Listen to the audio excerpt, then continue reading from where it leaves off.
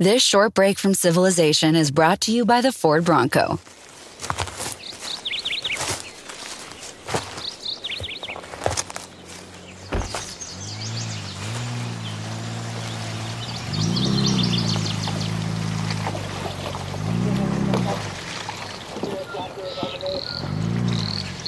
Get back out there. The Ford Bronco. Built wild. Learn more at Ford.com/Bronco. You are listening to the new Mutual Audio Network. Welcome home. The following audio drama is rated PG-13, suggesting that all children under the age of 13 should listen accompanied with an adult.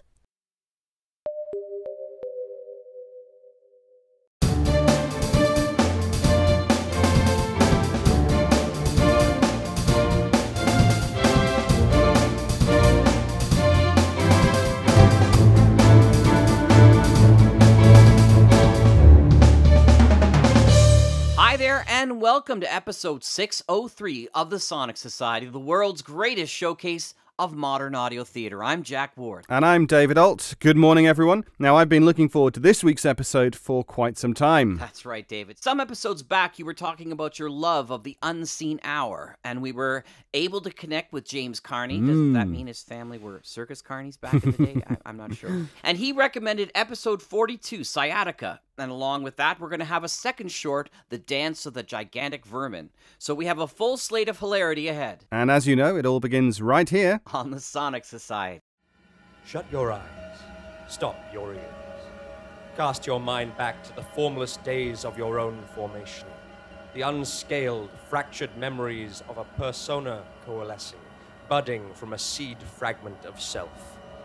Of the flaws and fault lines that run from your very center, your very origin, and which have never healed or knit together, but only wait to crack, erupt, and shatter at the lightest touch, at the unseen hour.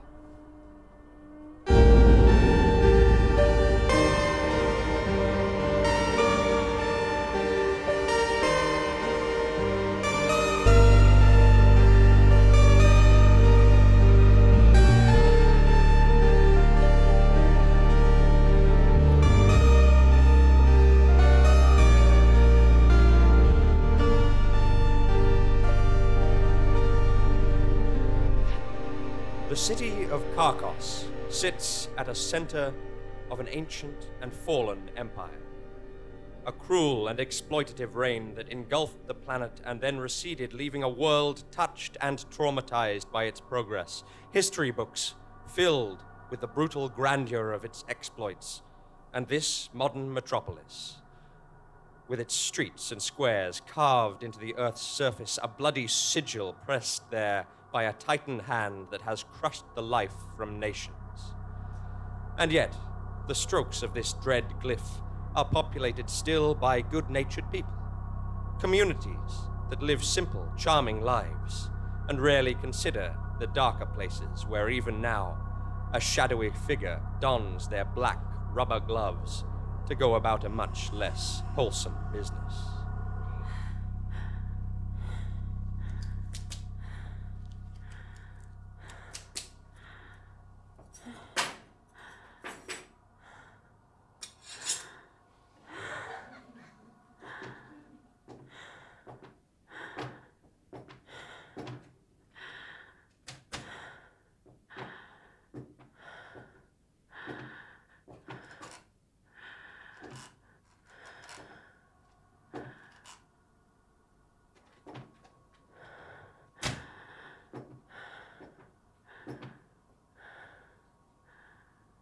There you go, my little friend, all dressed and painted, ready for someone to take you to a new... Hello? Who's there? Is there somebody? Oh, it's you. But what are you? Oh, no!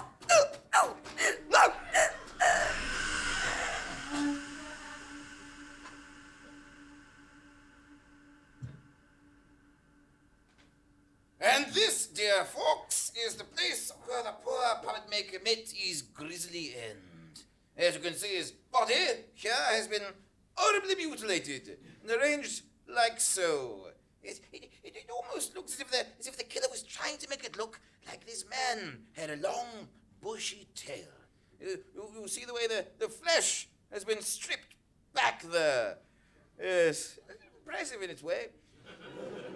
Golly, though, it's certainly not the sort of a crime scene that should really be seen by a civilian of any sort. Yeah, that's me, hello, a civilian of some sort. A concert violinist and childhood friend of this police detective who really has no reason, no place at all being on an active and very traumatizing crime scene. Oh my goodness, there's a little bit about me there in case you were wondering. Yes. Yes. It really is an unnecessarily gruesome scene. It's horrible. Yes. It's funny. I can't quite place it, but it reminds me of something. You know, I can't quite recall. Oh, police! Police help! Yes. All right, we get the message. I'm the police, Senora Sob McElwee. What is the matter? Oh, there's been an horrible murder. I'm ill. There's been one here too, I guess. Oh, I'm about to drop dead of all this drugs. Oh, it's awful. Oh, yes. Someone should probably cover all this up. But before we do, what's all this about another murder? Surely we are not dealing with some sort of a serial killer. Can you describe the scene of this second atrocity? Oh, it was an awful thing. I was going into Little Art Gallery, don't we? You know, Senora Flack Dargar's place. She's a nice lady. Yeah, that's right. But she's been murdered. Oh. And they carved her... Honestly, they carved her up dreadfully. Something rotten. I don't even want to say what it looked like. Oh, say what it looked like, do. No, I just said I didn't want to say what it looked like. No, it looked like she had big old bunny ears. Bunny ears? First a bushy-tailed squirrel, what makes puppets, then a big-eared rabbit who collects pretty things. Rufus, I remember it too. It's from that book, from when we was children. But wasn't that written by... Yes, by my father, for me and my half-sister. But only a few people ever had a copy of it. No, not his most popular work. I usually stuck to the political science stuff, but, you know. We must proceed with care. Come to my childhood home. My mother will surely still have a copy. Quick, we'll take my compact and affordable European car. But what about all these dead bodies? No time! Someone else can have them! Into the tuk-tuk! Bye!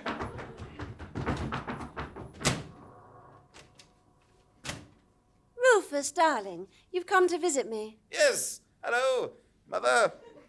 Hello, Auntie Imogen. What a beauty you are. I can hardly believe you're my friend's mother. Yep, stop that. Just being nice, just being charming. Yeah, I'm watching you. Oh, I'm afraid I don't feel very young. My poor back has been giving me trouble. Massage? No! There's no time! All right. Mother, do you remember that children's book that Fawkes's father wrote? Oh, you mean one ocelot eats each offering of oblique oilet? Oh, Yes, that's the one! I remember now. The whole plot was about an ocelot who performed an interdimensional blood ritual by violently devouring a sequence of animals. Yeah, didn't top the bestsellers. But of course we have a copy here. Of course we do. Yes, I keep all the books alphabetized in this upright monologue. 7:40 a.m. Platform 5, ticket, barrier, long walk to carriage 3. This is me. Every morning. The commuter. The good thing about where I live is it's the last station on the line, which also means it is the first. Whatever the weather, I am guaranteed a seat before anybody else. Unless the weather is snow, in which case I'm not guaranteed a train at all. First one here, and I already know exactly where I'm heading. Front of the coach, 4th row back, window. Every time, and I mean every time. I never set out to have the same seat, but once you get into a routine, it's hard to break from it. And now this chair feels so part of my life, I'm always contemplated hanging a picture up on the wall beside it. I would like to say that's a joke, but... The point is, I have marked my territory without having to piss on anything, which is good, because I'm pretty sure that's frowned upon. I sit back and try to relax the muscles and joints, calm myself. I'm here now, as I half-watch the latecomers arrive and stand holding the rail, their eyes listless, their bodies idle, bags of flesh trying not to slap each other. Maybe I'm a bit smug about this, but so what? I pay nearly £4,000 a year for a season ticket, so I think I'm perfectly entitled not only to a comfortable journey, but also a little pleasure at the expense of the seatless. Today was different, though, because for the first time, someone else was sitting in my seat. Now, he's an older gentleman, so I can't very well ask him to move. I'm not a monster. Also, I didn't reserve it. So, I've been in the same seat for the last year. I've got to know the other commuters. Well, that's a lie. I haven't got to know them. The city broker whose call is so important that it cannot possibly wait. The tinny sounds of Love Island leaking through earphones. The endless parade of school children enjoying themselves. Those 68 minutes on the rail should be a solitary experience. The one thing I do not want to do is talk. I may have to recognize the faces of my fellow commuters, but that does not give them carte blanche to invite me into small talk, chin wags, shit chat. Acknowledge, but don't engage. That's the rule. But I do not recognize this elderly figure now parked in my space. I'm intrigued, already we're in danger of breaking the no conversation rule. Most people would do is shrug this off and find another seat, but this bugs me. Once an unknown and unsuspecting spanner is hurled into the works of your daily routine, it completely throws you off kilter. What day is it? Who am I? What is that? Why does it feel like a Friday? Where am I going? Are you sure it's a Wednesday? Because it feels like a Friday. I am blinded by the threat of spontaneity and impulsiveness, which I did not request, and it is impossible to simply ignore it. So I casually stride over to him. He's hunched in his coat, a maroon red scarf tightly wound around his neck, skin the color of papier-mâché paste, and he's got his eyes closed in my seat, asleep in my seat. Bastard. So naturally, I had to wake him up and give him a piece of my mind. So I mustered my courage and really let him have it with a lovely day we're having here. He opens his eyes directly onto me. I almost have to take a step back. His eyes are grey, a pale grey, the color of milk in a dark room.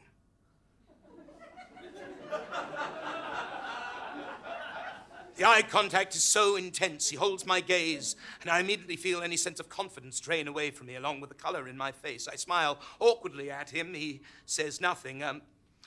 Guess you beat me to it. This is usually my seat. I decide to joke rather than simply stop talking. I was about to plonk myself next to him when he suddenly speaks.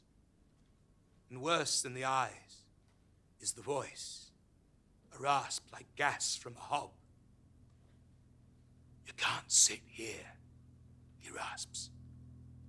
If you sit here, you'll die. Okay, alarm bells going off now. Excuse me, I reply. I'm protecting you, friend. Protecting me, I think. Friend? I think, here we go. I've been trounced by a nut, and all the other seats have been occupied now. The tables have turned, and now I'm the fleshy bag standing. So I decide to humor this little seer in his prophecy. Okay, I ask him, how am I going to die then? Still looking at me intently, he explains in his harsh, grinding voice that when we pull into the next station, a rickety signal will fall and smash through the window glass of conveniently the exact seat I'm trying to sit in, whereupon a large shard shall fall, directly lodging itself in my femoral artery. I'll be dead within minutes.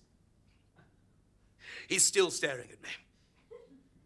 Those grey eyes never darting or flickering even for a half second.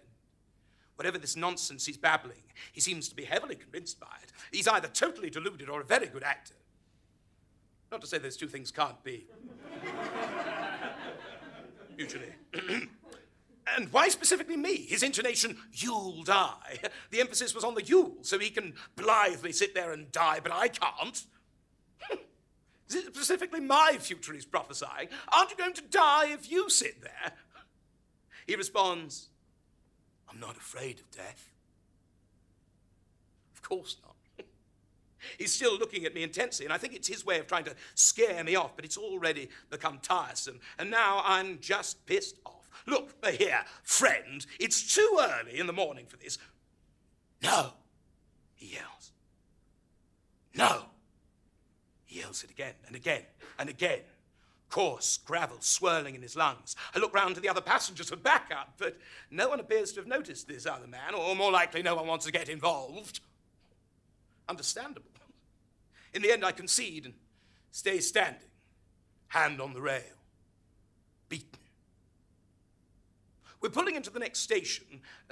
Maybe he might leave. Maybe this is just a temporary hiccup. Maybe shards of shattered glass. The sound piercing my ears. Alarm bells shrill and discordant. The rest is blur, gasps, screams. I see people duck, a baby cries. I'm suddenly on the floor. When I get to my feet, the old man is gone. But in his place is a large, jagged piece of window pane, embedded in the soft, cushiony chair, cotton bleeding out. Everyone's evacuated onto the platform. Apparently, part of the signal fell, smashing through the train window. Simple accident. Granted, a highly unlikely accident, but an accident all the same. I keep looking at the broken window and the empty seat that took the hit.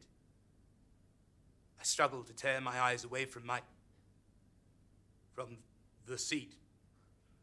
When suddenly I spy the old man across the platform, giving me his trademark stare. He has removed his scarf. I feel 100 winds rush through me. The throat is open, and I cannot hear him above the sound of the tannoy, but I see the lips move, the throat open as if to whisper, "I didn't have anyone to warn me. See you tomorrow, friend."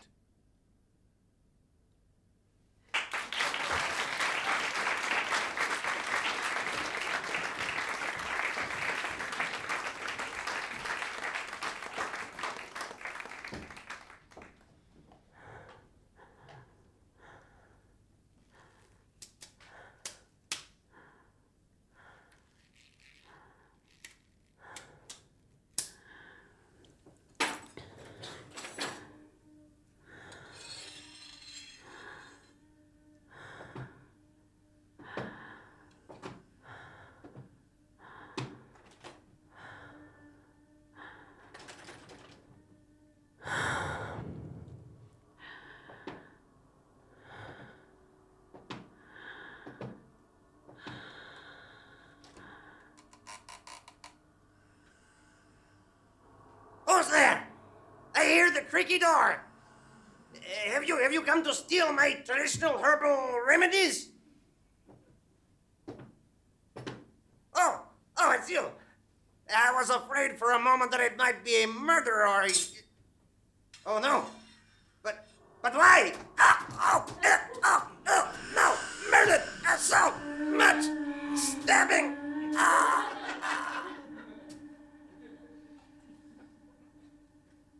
Bloomin' heck.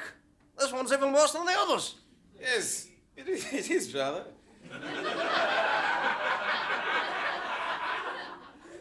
As you can see, both her arms and her legs have been almost entirely removed. Yes, I can see. Yes, just like the medicine brewing snake in one ocelot is... Terribly sorry. Just like the medicine brewing snake in one ocelot eats each offering of oblique oilet. Ooh-oo! And of course you know what this means. No, I do not, actually. I remind you that I'm not a professional investigator like you, and I'm ill-suited to the challenges of this adventure. I'll tell you what it means. You see, it confirms my theory. It is the book. I'm afraid, my friend, that your father is the prime suspect, and so few people have read this book. Unless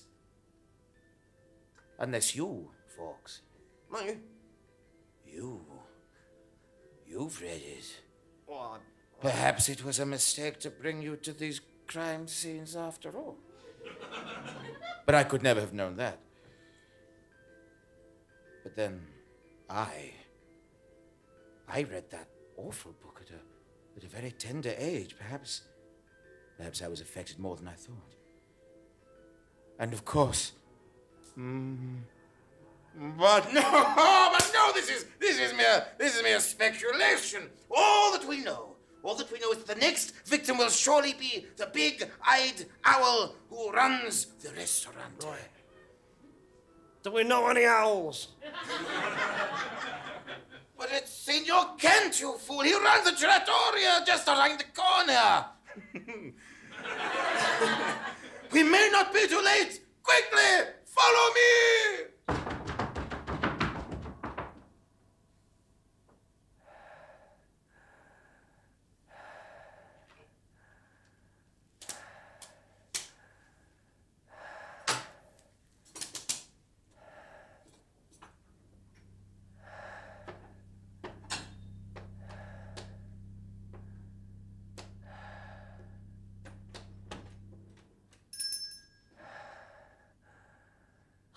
Welcome! A little late for lunch or early for dinner. But for a local and a friend. Oh my, are you planning to carve a chicken with that? No, just as no, I have so many regrets. Hurry! We're almost there! Oh no! We're too late! Oh, poor Signor Kent. But wait. Look at this, folks! Oh, God, it's awful! No, look! Look at it! No! Look! Oh, okay. Right there! Yes. Do you see? I'm looking. Yep. Only one eye has been disgustingly mutilated. Here, I'll indicate the bit what I mean by pointing at it with my pencil here. No, you needn't do No, look, this part. This. Oh. Yeah. Oh, No. you touched it. Yes. Look, you see? Oh. Yes, this. Look, I'm gonna I can throw make up. it dance. There we go. Ah. You see, that's all that. Can you look? I can. That's Yes, it. I see it all. Yes. Move on, please. Yes. Gosh. Who would have thunk it, eh? Don't you see, folks? Don't you see? Yes, This I means do. You do?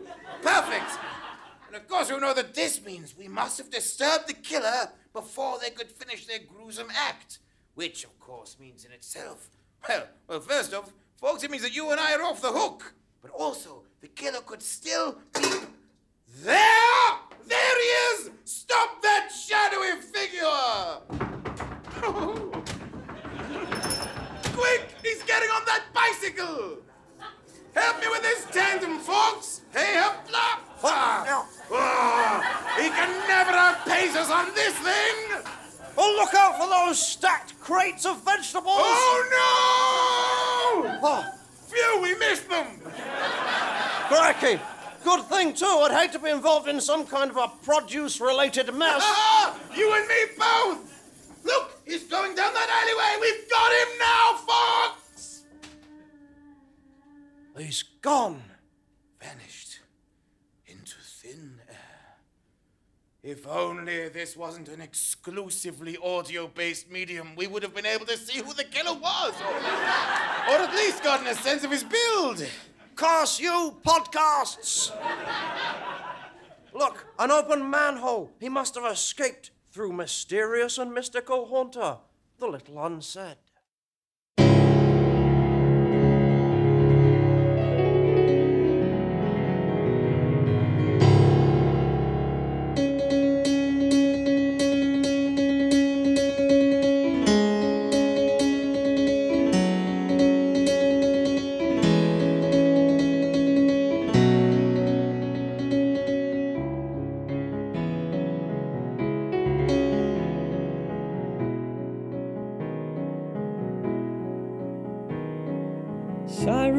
out there howling loud.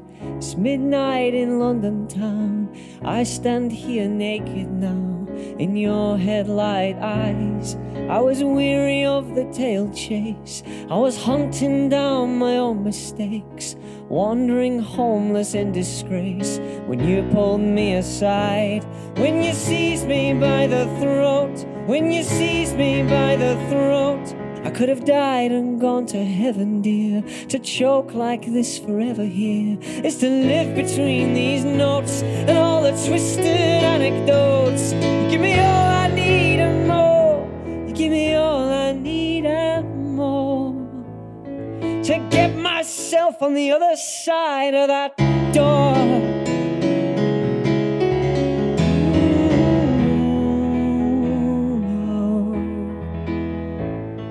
100 wonders of the world come tumbling from your fingertips. 100 thunderous hymns unfurl before the shrine of your lips. I know the ways a heart can break. I've let my love pronounce me dead, left wastelands in my wake. You lit fires up ahead, and now the autumn dead dreams rain down like falling leaves. We let go of the fantasy, we live the dream of living free. Who knows what all this means? I don't know what any of this means. I don't need to anymore. I don't need to anymore. I'm gonna get myself on the other side of that door.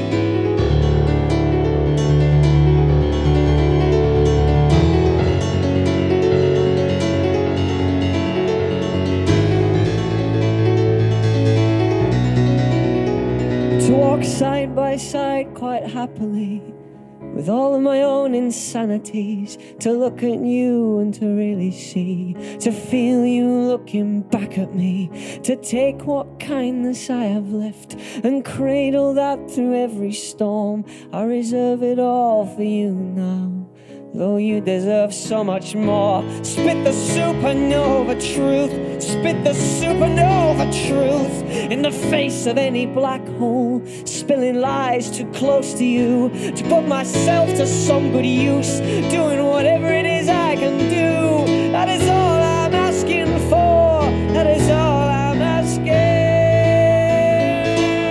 for. To get myself before I get myself, to get myself on the other side of that door.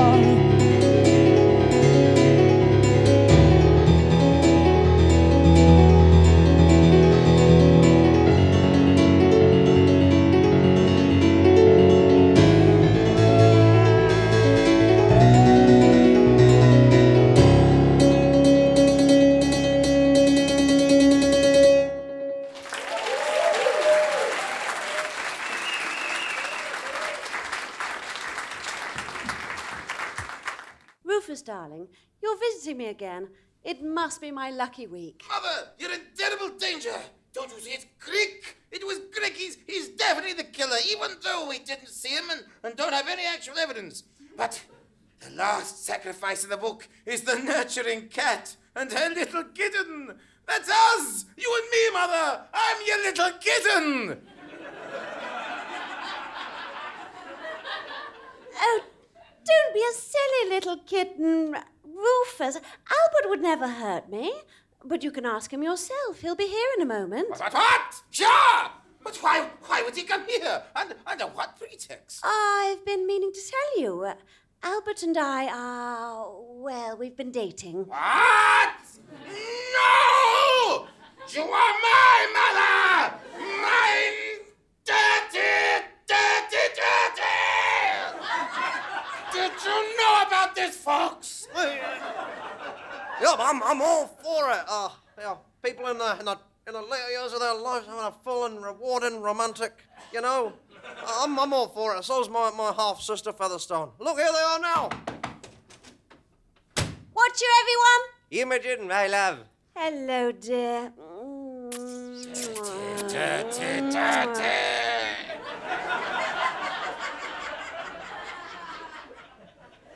Oh, Albert, darling, Rufus has got it into his head that the spate of murders this week has something to do with a children's book you wrote, and that you're behind it all and have come to kill us.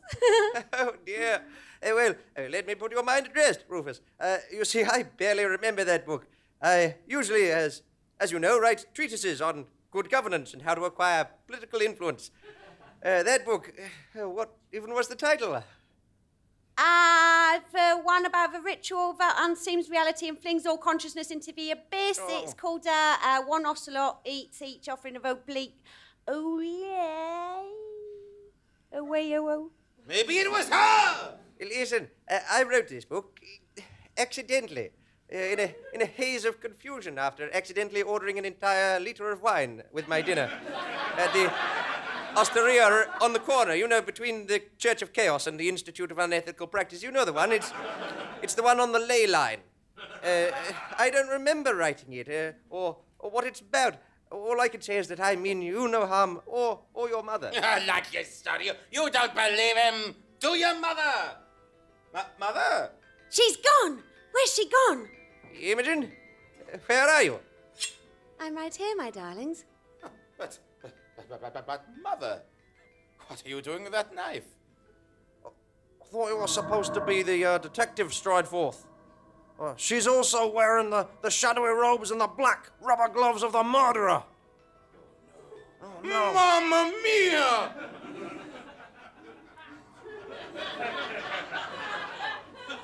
Yes, why not? Entirely appropriate. I'm sorry you have to see this, Rufus, but it will all be over soon. We will all be released from this terrible farce of a reality.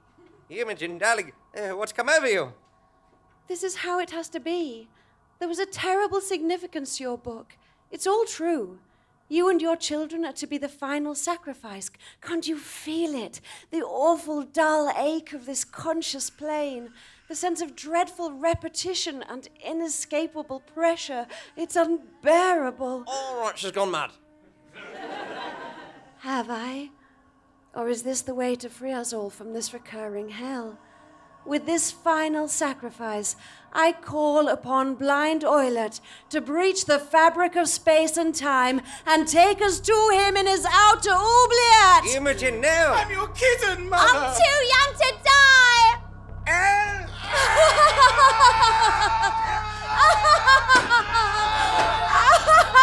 it's working! It's working!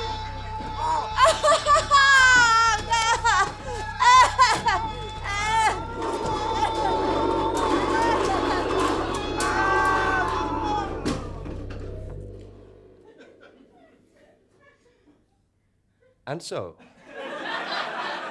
a ritual is completed, a reality is rent apart, and a world cast into darkness. Something that was twisted and wrong from the earliest days of its inception reaps the destruction it so richly deserves.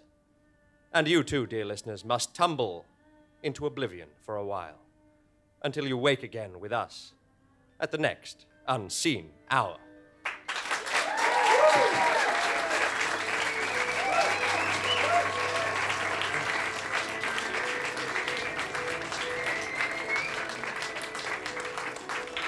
We hope that you were enriched by the Unseen Hour, episode 42, Sciatica. The Unseen Hour is recorded live and monthly. For live shows, see unseenhour.com. This episode was recorded at King's Place in King's Cross as part of the London Podcast Festival. It was performed tenderly by Bryce Stratford, Joey Timmons, and James Carney, and featured a monologue written by Alex Lynch and performed by John Henry Fall. The musical guest was The Little Unsaid. I've lost my place. The Unrecorded, who were live scoring this, also provided the theme music. The Unseen Hour is an Unseen Things production, created, written, and produced by James Carney, and the podcast is produced in a horror of blood by Andy Goddard and Ella Watts. For shows, merchandise, and more, check our website, it is unseenhour.com. We all look forward to seeing you here again at the Unseen Hour.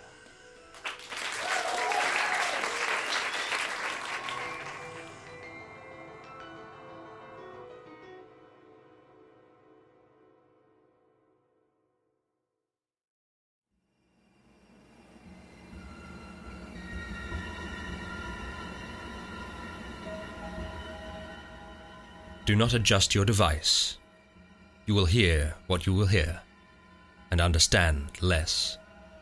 In a dimension vast and eternal beyond imagining, there is both space and time for all. Fact, truth, reality. We cling to the solidity of these things, imploring them to be objective and permanent. But they will dissolve and vanish, leaving us untethered and alone. Accept, then, that your reality now is no more or less than just what I write here, upon the unseen hour.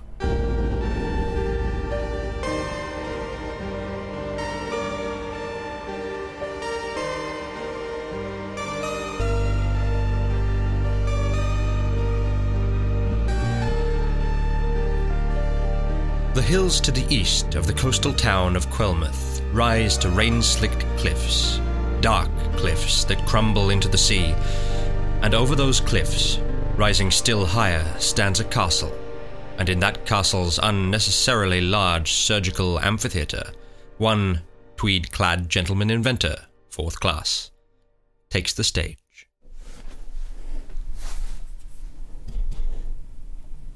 Ladies and gentlemen, this is the strange, fantastical, and awful story of how I, Lord Rufus Strideforth, gentleman inventor and the 13th Baron of Grisselberg, awoke one morning from triumphant dreams to find myself changed into a genius! Now, you may notice behind me on this here very stage 2 curious little chambers. Modest in size, yes, if they were destined for use as a pantry or a smoking room, but each fully ample enough to accommodate the grisliest of bears. Pause for gasps. Rufus, love? It's a pause for gasps, really, there, Balthazar, rather than questions, really. The audience will be here soon, but... Well, I suppose while we've stopped, what? Yes, it just occurs to me that this reference to bears, is it apt, exactly? Is it apropos? Are we not setting up expectations that will not be met, assuming, of course, that the absence of bears in your demonstration? Ah, yes, but there could be bears, Balthazar, my dear man, there could be. But will there be? No. No, there will not. I resume! This is the astonishing scientific discovery, nay, invention, nay, creation that I have achieved. Nothing less than the instantaneous translocation of a living creature. Like a bear? Not in this instance a bear, no. Although I maintain it could be a bear. Ha-ha! From one chamber to the other. And by this process, which I call focused frequency fabric ferrying by Fustian phenomena, or FP. Not only shall we be able to travel from one location to another instantaneously, but we shall arrive feeling as if we've had a full meal and a good night's sleep. Now, how does that sound, eh? It's a little far-fetched, if I'm honest, love. Quite the desired effect. For you see, this is where the next part comes in. I need a volunteer. Oh, well, I'm afraid I seem to be the only one. Me? Yeah. Me? Yeah. Oh, no, I'd rather not. No, come on. Oh. Ah, yes, come along, Balthazar. They'll be here any minute. We must at least test it out. Oh, well, right, I suppose. This way. Here we go. Ah, yeah, now just step in here. Now, you're not really going to... And he is gone! Gone, ladies and gentlemen! Disappeared like tears in the rain. Only to reappear completely intact. Here! Hooray! The music and dancing, everyone cheers! Oh, dear God, no! No! There must have been some terrible error! Balthazar, no! What have you done? Why must you choose just this moment to transmutate yourself into the likeness of some horrid lusus naturae? Oh, Balthazar, you swine!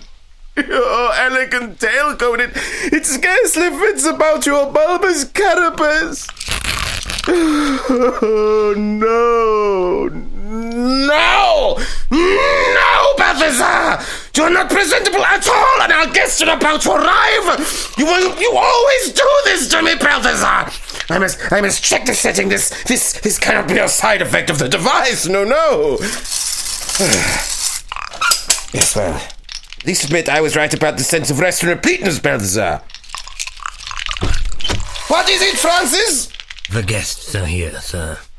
Catastrophe! Send them in, Francis! Balthazar! This way! Quickly! Keep your mandibles to yourself! In there! Don't touch my coats! Phew!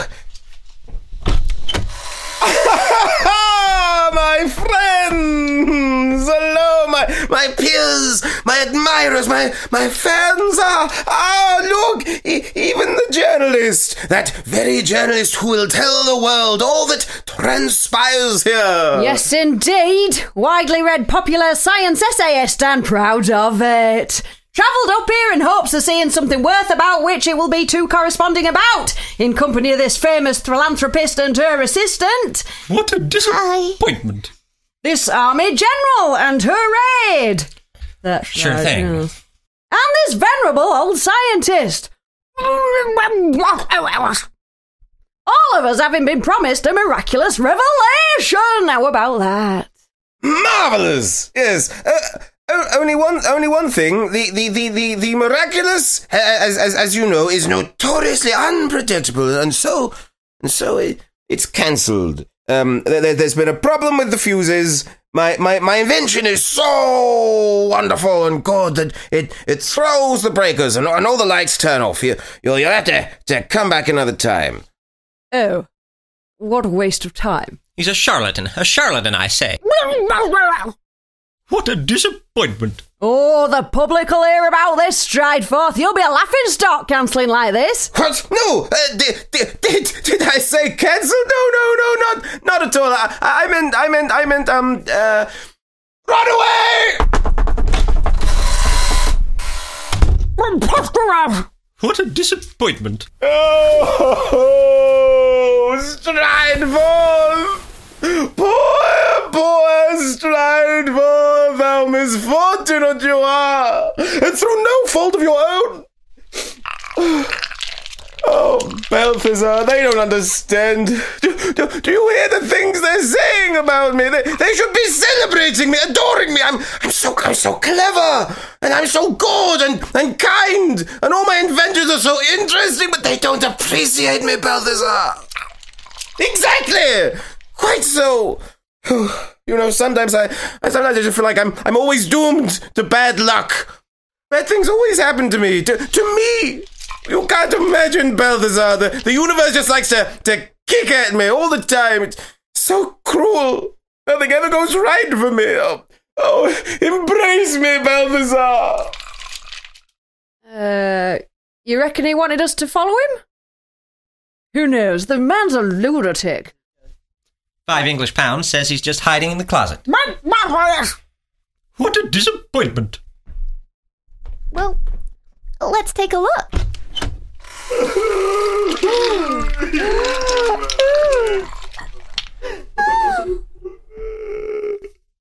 What kind of profane sciences are you practicing? This is against the laws of nature, man, and the law of the law. What a disappointment. Rufus Strideforth, your name will live in infamy for this. What? In infamy? I mean, how dare you? Yes, how dare you? I invite you to my home to share my hospitality and see my wondrous invention, which, of course, I will be showing you soon enough with the assistance of this poor afflicted orphan who I've taken in and cared for as if it was my very own child. Why, I am the finest of humanitarians, of philanthropists, and you do me a disservice not to recognize it and praise me. Then this is not some scientific abomination. Oh, how could you know this is not some scientific abomination? I would cover his ears if I knew where his ears were. And your inventions are not just baloney. It's pronounced Bologna, and no, they are not Bologna, certainly not. So you do have something to show us. Only the most significant scientific advancement of the last millennium. What a disappointment. No, it's true. It's all true. Allow me to demonstrate focused frequency fabric ferrying by Faustian phenomena. Off. This way! Now, just up. Yep, here we. The press should be the first to see my machine up close, don't you agree? Yes, I would have you to inspect the interior, Miss Powerstar. Oh, yeah, it's quite something, isn't it? It is, isn't it? Yes. Now, if I were to operate it, I would close the door like so. And I would go on to operate the controls like so. Well, I'll be. Where'd she go? Good question. Why not take a look inside? Well.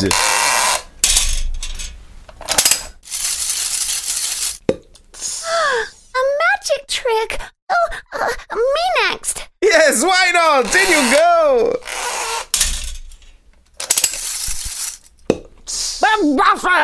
Yes, I see you suspect some trickery, Professor, you old fox. But I ask you, how can there be a trapdoor? Do you see one? You see one in there, sir? Or is it simply my own impeccable science? Go, look. Oh, good lord. There's more of those giant insect things. 4 more of them. What's going on here, Strideforth? I'm beginning to suspect foul play. Oh, no. Now, listen, I can see you're both a little anxious, but don't worry. All will be explained. Perhaps a small glass of brandy to steady the nerves. Francis, the brandy! The special brandy, That's the one! Thank you. I'd never touch the stuff. Ah, really? That's a pity. A pity? Why so? Because if she's not drugged, I can't really put her in the machine. Drugged? But... Oh, I see. What a disappointment. You won't get me that easily, Baron Strideforth. You see, I observed your peculiar behaviour, and I suspected that something of this nature... Oh! Francis, you've done it again! Oh, Diamond Gem, you wonder! You've conked her right out! Yes, sir. Brained her here with... What was that, a vase? An urn, sir. Oh, jolly good! Very good! Yes, now, quick! Help me, get him into the machine!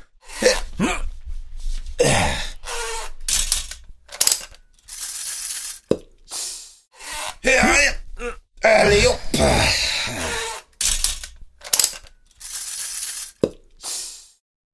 Yes, well, you know, I think this evening has been a great success, despite all the odds.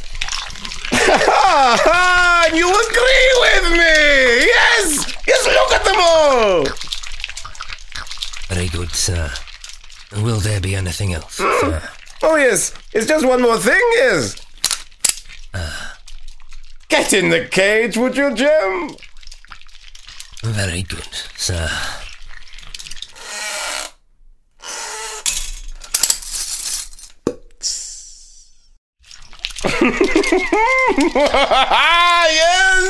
Yes, that's right! Dance! Music! Now the music and the dancing! That's right, my friends! Dance with me! Dance with me! Love me!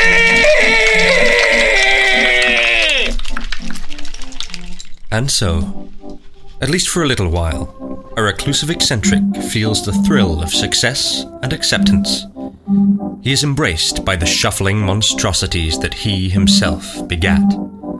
Abominations who, in a happier form, found themselves powerless to evade the abhorrent metamorphoses of the Unseen Hour. This mini-episode of The Unseen Hour, The Dance of the Gigantic Vermin, was recorded by Headley Knights and Beth Crane of Battlebird Productions, and edited by Ella Watts. It was performed by Bryce Stratford, Joey Timmons, and James Carney. Learn more about The Unseen Hour at unseenhour.com, and subscribe wherever you get your podcasts. We look forward to welcoming you back to The Unseen Hour.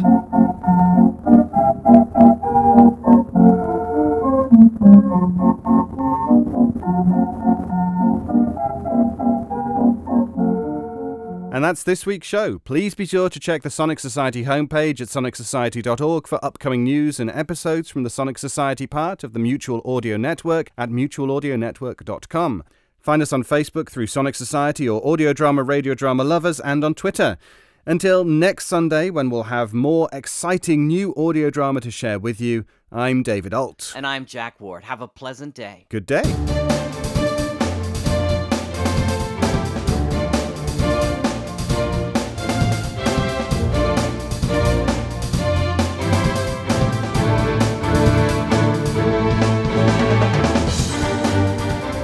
The Sonic Society is written and produced weekly by Jack J. Ward and David Alt, with original music by Sharon B. at sharonb.com. All features, interviews, and audio drama shorts are owned completely by their originators and provided to the Sonic Society by Creative Commons licensing. The Society itself originates from Halifax, Nova Scotia, Canada. Thanks for listening.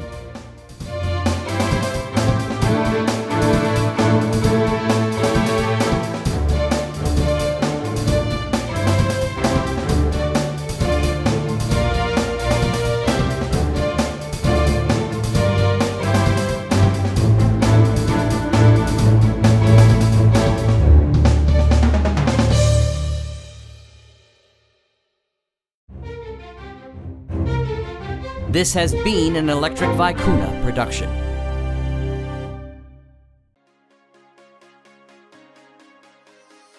Hey everyone, it's Mark from Leap Audio. I'm here to tell you about something really exciting.